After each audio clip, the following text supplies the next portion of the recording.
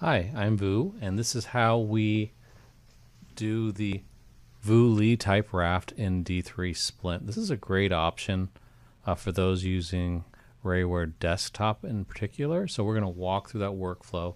For context, I have went ahead and already designed this Nightguard in D3Splint. I have done the contacts, the boundaries, remesh, resmooth, and everything. So we've worked through this workflow all the way to the point where we're just about ready to normally finalize it. But before we finalize it, they have this little part here up for adding rafts. Now, by default, I believe ribbon is the default type. I don't use the ribbon personally. If we do add a raft, we're going to use the VuLi style. So what we do first is do a single left click right in the middle front of the Nightguard. That's the occlusal buckle or occlusal facial line angle. Right in the midline there is where you want to click once to place that 3D cursor. That's going to be where the raft will be centered, or the attachment points for the raft will be centered. So let's go ahead and click on Add VuLi Raft. You'll see here some settings from probably the last time you used it. 40 wide is fine. 16 wide is fine. If you want to go a little wider, you can do 20. You really don't. I really find the length greater than 20. It really doesn't do any difference. The more you do, the more surface area you'll have. So the better attachment you have. If you find that this thing is debonding from the platform, increase these two numbers to increase your first layer surface area. The bed offset, leave that at 4. That worked really well for me. The only time you'd want to lengthen that, it'll make your print taller and it will make it print a little slower. You don't want to get any much closer than 4 because then the supports will be too short. The supports are important, 1, to provide a base for the model to print from, but 2, it actually provides a shock absorber or buffer. So when that model is printing, just imagine it printing, upside down like this. It's going to lift up and down. Every time it lifts up and down, there's cantilever stress right here when we print at that 45-degree angle. And so you need a certain length of support where it's long enough to provide some cushion, but not so long that it actually makes it unstable. So 4 millimeters is the happy medium there, I think. So we're going to go ahead and go back to that menu. So 4 millimeters works for me. Contact size of 0.6, that's the radius of how big the attachment point is. If you find at 0.6, it comes off like Velcro and it's very easy to smooth out. If you do a number that is larger than that, the support stubs will be bigger and beefier, and that will give you a more reliable print if you're getting failures. If you do it smaller, it will peel off perhaps easier, but you're going to fail rate's going to start going up dramatically if you shrink below 0.6 contact size. Just word to the wise there. Obviously, D3Splint lets you parameterize everything to a pathological extent. It's great for control freaks like me. I know a lot of people just want to keep it simple. I think most of the defaults are fine as you see them here. The support angle limit of 45 is fine. That keeps your supports from getting too big. The max support length of 12 I think is also good too. You don't want those to get too long. It wastes resin, and the supports don't provide any meaningful help once they get too long and too angled. You'll understand what I mean when it's generated. So thickness of 2, that works for me. The cylinder of 2.5 has worked. Cylinder spacing of 4.25 works. These are actually lifted off the original VuBase 4, I think. We came up with those numbers from that. Level, print raft angle. And by we, the D3Splint team, they coded this. They were nice enough to name the feature after me. But it is their coding and it's their baby. And I am, very, very happy, kind of in a godfather/uncle sort of way, to use it. It's been great. And I've been super happy that they've been listening to my input and refining it over a couple builds. So here we are. You can see it's generated, but you can also see it's a different color from the Nightguard. So that means it is not the same model. If we were to hit export right now, it wouldn't work right. So we're going to go ahead and hit. First thing we're going to do now is keep going on the D3Splint top to bottom workflow. We're going to now we've just hit add the print raft. Now we're going to join the print raft here. And what that's going to do is do a Boolean combine operation and combine these two. You see now they're the same color because they're now the same object. Now we can finalize at this point if we're ready to go. And so we're going to click finalize. Finalize will erase the refractory model from inside the nightguard, and that will give you a intaglio surface. There it is. And now we're ready for something that the patient can wear and we can print. So we're going to go ahead and hit export splint STL. I've already done this, so I'm going to cancel, but you can go ahead and do that. Now what we're going to do is scroll down and put the patient's name in. And before I do that, I'm going to orient the model the way I want it to put the name on, and that means occlusal side down. I'm going to go on this side. It's a little wider. Okay, and now I'm going to, I lost.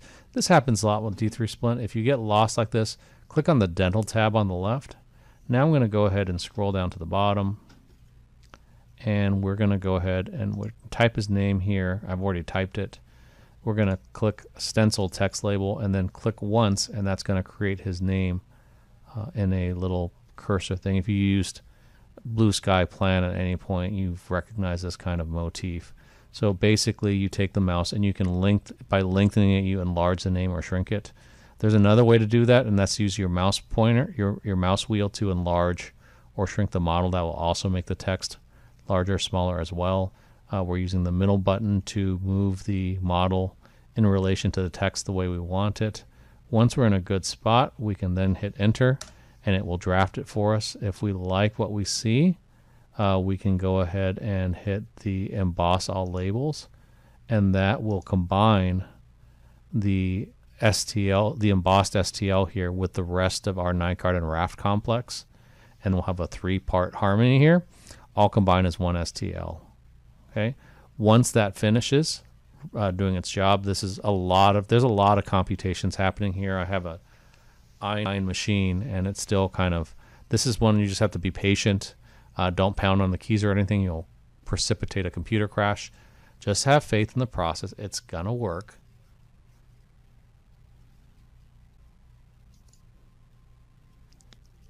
And it's done. Okay, so we're going to scroll up to the left, and we're going to go ahead and hit export splint STL here at the end.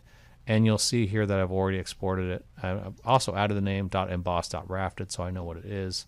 That's great. And so now we're ready to put that into Rayware Desktop. So I'm going to go here to Rayware Desktop and put this in. Okay, so here's Rayware Desktop. We can go ahead and hit the plus button here and find the file, or if you have the folder open, you can drag and drop it in, which is easier for me sometimes. And we'll wait for the file to import. When we import it, it will detect some mesh integrity issues sometimes. That means that a mesh integrity issue means that there's some minor flaw in the STL file. Some of the vertexes don't line up, and there's little microscopic holes in the splint somewhere. So we're going to hit the fix button, and Rayware Splint is going to fix it. You'll notice that right now it's roughly at a good print angle, but when we hit the fix, it will reset it to the native angle of the STL model. That's just how Rayware Desktop works. And now it says that we need support structure. We're not going to make supports here. That's going to be nasty. What we're going to do is use the base feature. So we're going to right click it, or we're going to left click it first, and then we're going to left click the base button, and then we're going to find the base, click it, and then the model is set. Now you'll notice that in my Pro 55 it sticks out. We're going to go ahead and use the rotate feature here to rotate it within the bounds of the printer, and then we're all set to print. One last check I always make is I click on the model and I look at the bottom and make sure that the bottom is all one color. If the model is, I'm going to intentionally tilt it 1 degree. You'll notice here when I tilt it 1 degree, it's all one color except this tiny little part, and that's the kiss of death right here, because that means that this little dark blue point is the only point that will print on the first layer, and then you'll have a rapid change in the model height, and that will cause a failure. So we don't want to do that. We want to hit base, click on the base of the model, and then you'll see here the whole thing is now one color. That's what we want to see when we 3D print a model. This seems like it's ready to go. We can go ahead and click the green print button here. My printer needs a reboot, long story short. Yeah, so my Wi-Fi is kind of weird, and so we'll reboot the printer. And poof, we have rebooted it, and now my Pro 55 is now on the menu after being rebooted. You know, it's the open secret of all tech nerds is if something doesn't work, reboot it. And you'd be surprised how often that fixes your problems. I wish life was always that simple. It is with technology often. So I went ahead and rebooted the machine. It's back on my Wi-Fi network. We can, at this point, I typically do not hit the print button. I always hit the Q print button. That allows me to walk over to my printer, check everything, and then hit the print button on the screen. And that's how we do it there. Let's say, just for giggles, you wanted to print this on the Rayware Cloud. So let's try that out. So let's say you wanted to print this instead on Rayware Cloud. You would take that same file. Let's go ahead and start here. What I'm going to say is to pick other print or dental model. I'm not going to say to print occlusal guard because that will make the cloud slicer try to add supports, and we don't want those in this case because we've generated our own supports in D3Splint. So I'm going to hit other print. Yes, click on the little baby Yoda, very cute touch. No supports, orientation 0. Pro 55S, pick the resin. You can label the model if you want, and then hit browse. Pick your model. In this case, I'm dragging and dropping because for me that is a little quicker to find. One little peeve of mine, at least on my browser, is that I have to just scroll a little bit up to see the progress bar. But, you know, first world problems. Okay, the Nightguard is loaded. We're going to hit next. Rayware Cloud is going to go ahead and try to digest this. You notice right now it has a Pro 95 base plate rendered. It's going to change that to a Pro 55 one they specified here. Just be patient, give it a second, and it will get everything together.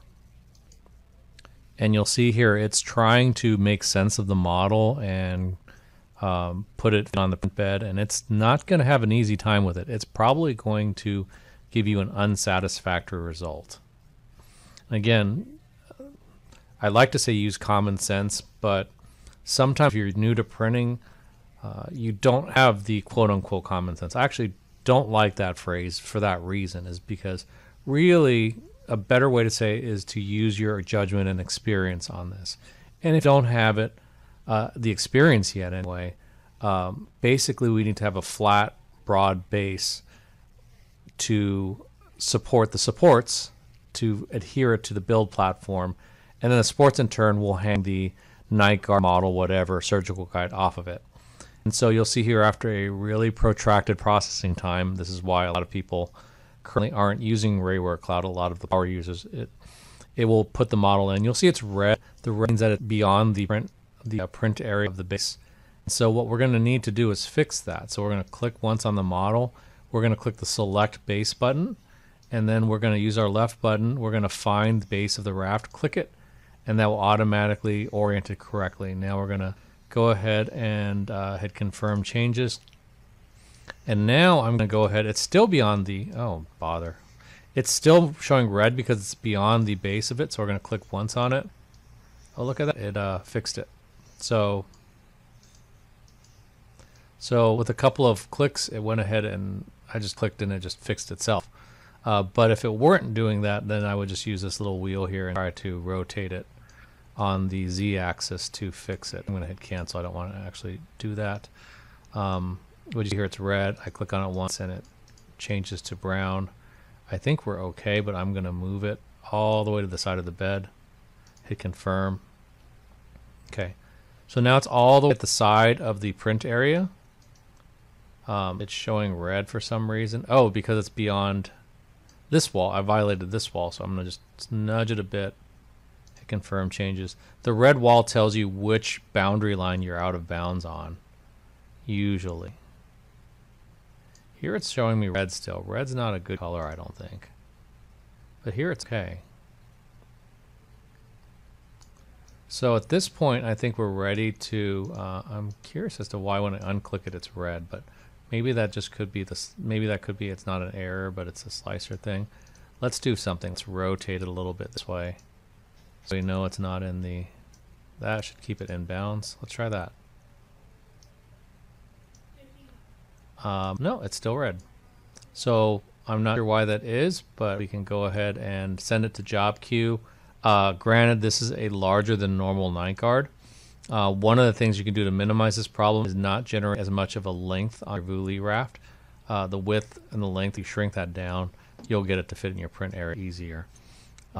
Well, we've shown you how to generate this in D3Splint. We've shown you how to emboss and then lay it down in Rayware using the fixed file integrity and then select base. And we also showed you how to select that same select base function in Rayware Cloud. You can send it to the job queue at this point. Either way, whether you use the cloud or the desktop, you know, use what works for you.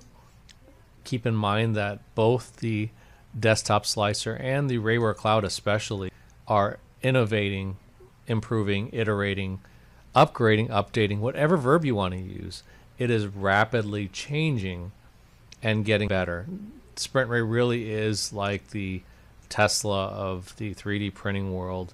They're always updating, fixing, and breaking things. It's kind of a crazy circus sometimes, but I think on balance it ends up being better, and it's a great system to work with.